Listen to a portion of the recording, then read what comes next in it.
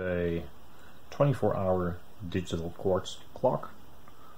It displays the time in 24-hour notation, and it has a control panel for setting the time manually, and it is built using 7400 logic ICs. There's no microcontrollers here. It is driven by a quartz crystal. We'll go through the circuit in more detail in a bit. The time is set manually. When you turn it on, it just goes to 0. The time is set manually using these three buttons to manually change the hour and minute sections. Let's walk through the circuit. So the circuit starts on the far left here, where there is the quartz crystal right over there. Hard to see. There it is. There is a little quartz crystal. That is it's a Citizen watch crystal with a 32,768 hertz frequency, resonance frequency. That is hooked up to this IC, which is a 744060, which is a combined timing circuit with a 14-stage ripple counter. So that gets the crystal to oscillate, and then it divides the frequency of the pulse down 14 times, and that gets us to 2 hertz, precisely 2 hertz. We want to go to 1 hertz. And so we need an additional frequency divider, which we do here. This second IC is a dual D-type flip-flop. It is a 74HC74, and that then divides the signal down to 1 hertz. Now, we need 15 stages, because 2 to the power 15 is 32,768, which is precisely the frequency of the crystal.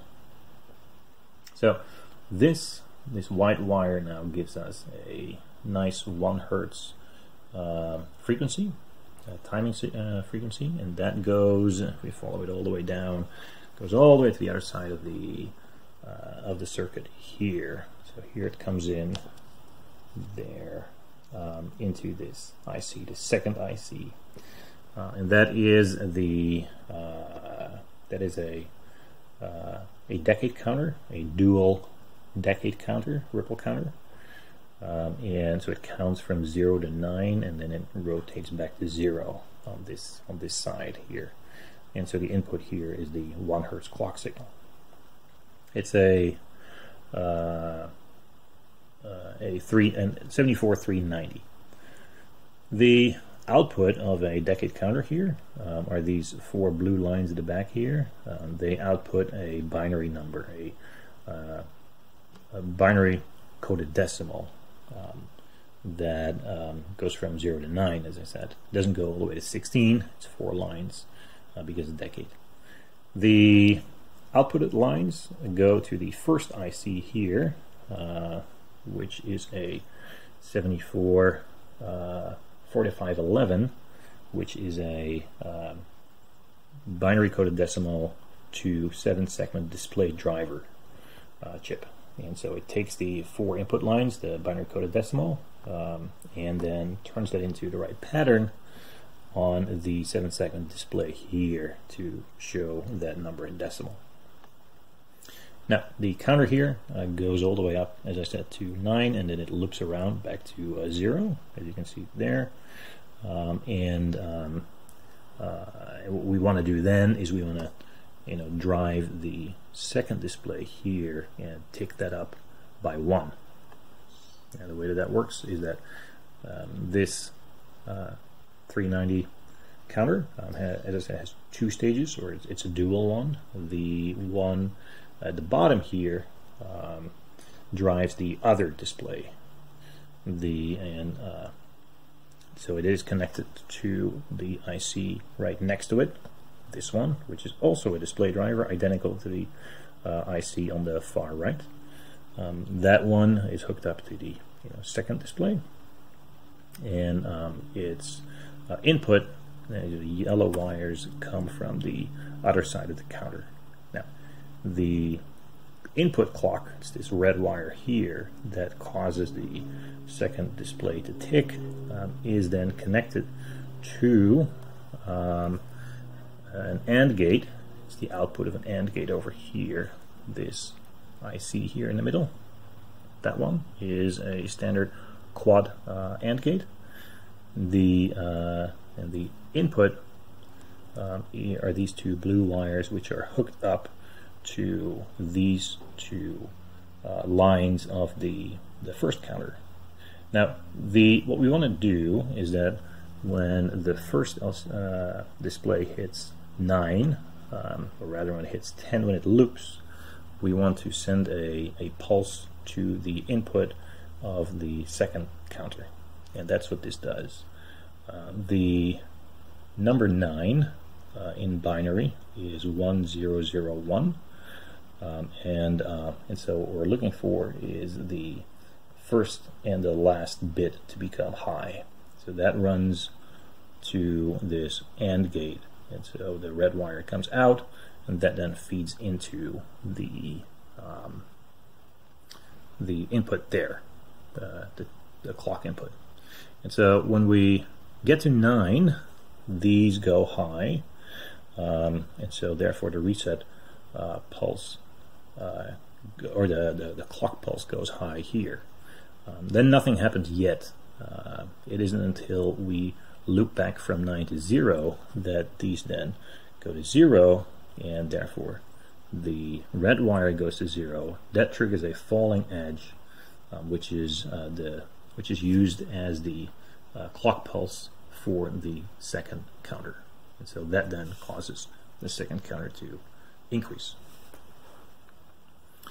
So now we have this thing counting, carrying, but it will go all the way up to 100, and we want to reset it when it gets to 60. So 59 is the highest, and then should loop back to 0. So to do that, we need to manually reset the counter. It's this green wire. This green wire provides a reset to that display. Now, when do we want to reset? We want to reset it when the number goes from 5 to 6, and we do that by looking at or finding the pattern for 6 on the counter output. That's these two lines, and so it's 0, 1, 1, 0. That goes through these blue wires, also back to the AND chip, the AND gate, where we AND them together, and out comes the green line, and so that is fed into the reset signal there. And so when we reach 5 and we tick to 6, then this gives a little pulse, and that resets the counter. And so now we count all the way up to 59, and then at 59 we reset back to 0. Also, when we do reset back to 0, we want the next stage, the minute stage, to increase. Now, this whole second stage works very similar to the first stage. So remember, the first stage had a counter chip, a dual counter chip in the middle, at 390, and then two 4511 7-segment display drivers, this chip and this chip. The next one down here was just an AND gate, quad AND gate, that we need for all the carry and reset operations. And so the next 3 chips on this breadboard are a copy of the first section. So this one here is a decade counter, a dual decade counter, and these 2 are display drivers for the minute section. Works very much the same. The clock signal for the counter here is connected to the reset signal of the minute display. And the reset signal was the green wire here that comes out of that AND gate. We have another wire coming out of that AND gate, that same wire. That's the white wire here, which makes its way through this control panel, which we'll get to in a bit, and ultimately comes out here as the blue wire and feeds in as the clock input for the minute display. Now the rest is very similar. It also counts to 60 and then resets, and the reset pulse here is that is the reset line. We want to use that reset line to work as the clock input for the hour display. And so what happens here is that white wire comes out, also runs through the control panel, and then ultimately comes out as this blue wire, and that goes over here and serves as the clock input for the third and final stage. Again, this stage works very similar to the other ones. It is 3 chips. The one in the middle here is the dual decade counter, and then to the left and to the right and to the left are display drivers, the 4511s. They are hooked up to this display. Now, there is a difference, a slight difference here, because this display needs to count to 24 and then reset, not to 60. And the way that works is somewhat similar in that, first off, there is the regular carry logic, where these 2 white wires look for the number 9 that carries or runs through an AND gate. So this chip is a similar quad AND gate, and that's this white wire feeds in here as the clock pulse for the second display. And so that makes it count to 100. And then to get the reset on 24, what we do is we scan for the pattern 24, and so we have to look at both counters at the same time. Now, the number 24 in binary is 0010. That's the first 4 lines, which is 2 in BCD, and then the second digit is 0100. So the second line is high. It turns out that pattern of the second bit of the first number being high and the third bit of the first number being high only occurs for the number 24. And so we can ignore all the other lines, all the other bits, and just put an AND on those 2 lines. That's those 2 green lines. So we look for that 1 line on the low order and the green line here, this line on the high order. That runs through an AND gate that provides a reset signal for us. And that reset signal then goes to both counters, because it'll be at 23 and then it ticks over to 24, and we need to reset both of them. And so that is being done here through the white and the yellow lines coming out of that AND gate going to both sides of that chip. So that gives us the logic that drives the clock and counts all the way up to 24 and then back down, and then resets again. So now we turn it on, it'll be at any random number, or actually it'll be at 0, and so we need to set the time first. And that is done through this control panel. There are 3 buttons here. As I said, the most left one is used to manually bump the hours one by one, and the middle one is used for the minutes, and the one on the right is a button to enable these 2. Normally these are disengaged, and so I can click them and nothing happens. The clock just works. And so you have to press the one on the right first to enable these 2 buttons. It's very common in older digital clocks. And so I can show you, if I press the one on the right, the time button, I now engage the minute and hour button, and if I click the minute button, I can increment the minutes here, one by one. And similar for the hours, if I move over to the hour button here, I can increase that as well. This also disengages the regular clock pulse, and so when the seconds ultimately reaches 60, it doesn't increment the minutes. There we go, which is handy because you are manually setting the time here. Then I'll let go of the time button, and the clock carry mechanism is engaged again. So the way that works is that we looked earlier at these two white lines, which are the clock pulses for the minutes and the hours respectively, and they run through this circuit. So normally what happens when you don't click any buttons, that runs through unimpeded. So if we look at the white line coming from the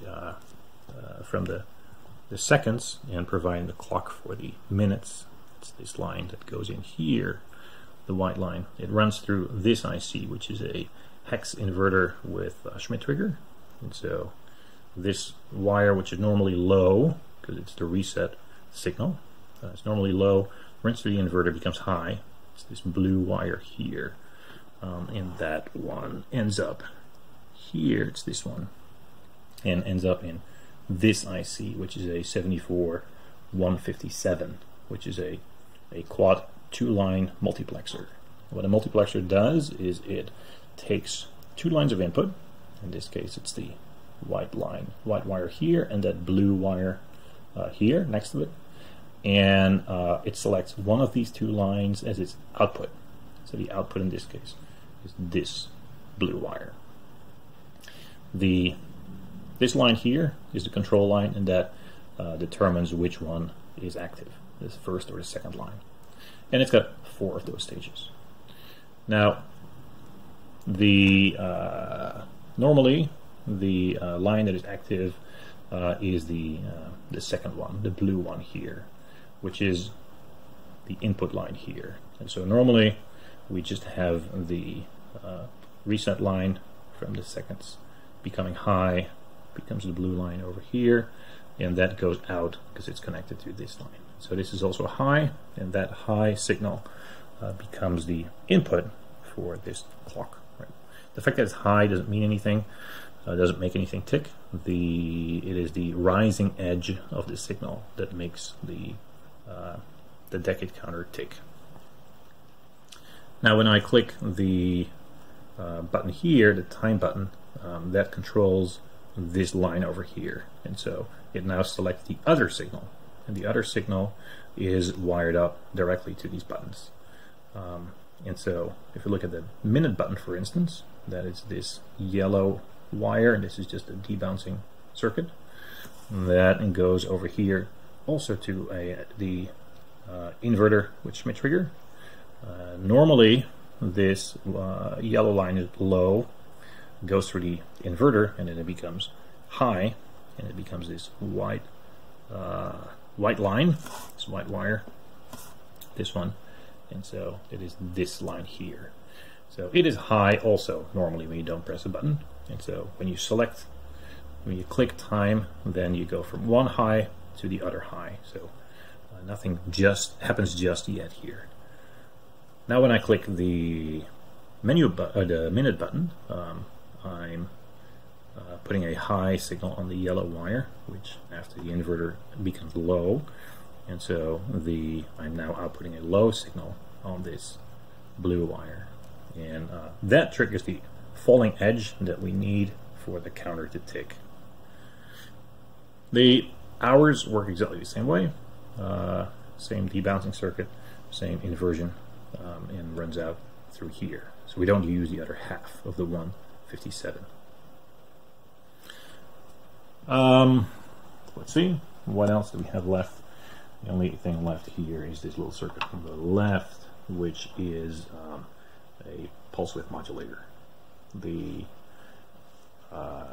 To control the brightness of the circuit. See it here. We turn that. We can make it really dark, or we can make it really bright. The way that works is that the common cathode of each of these 7-segment displays all run through the blue ground line here of all these breadboards.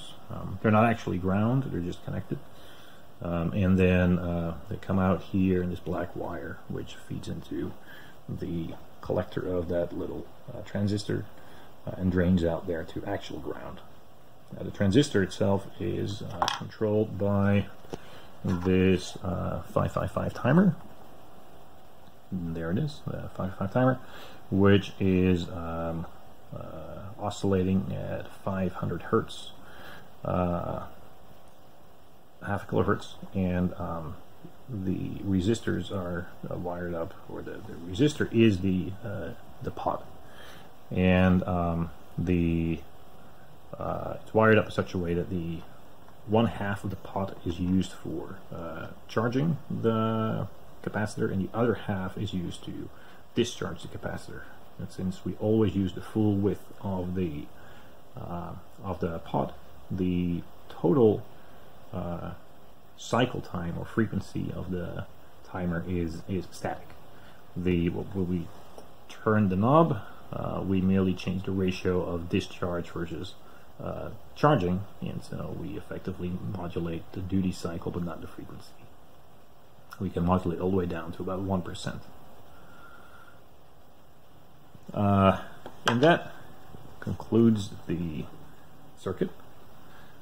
So a digital clock driven by a quartz crystal turning into a 1 hertz signal that runs through a series of decade counters and display drivers for 7-segment displays, with a manual control panel to manually override the counting and set the time manually through these clock pulses, and then finally a pulse width modulator for the display brightness. And no microcontrollers. That's it.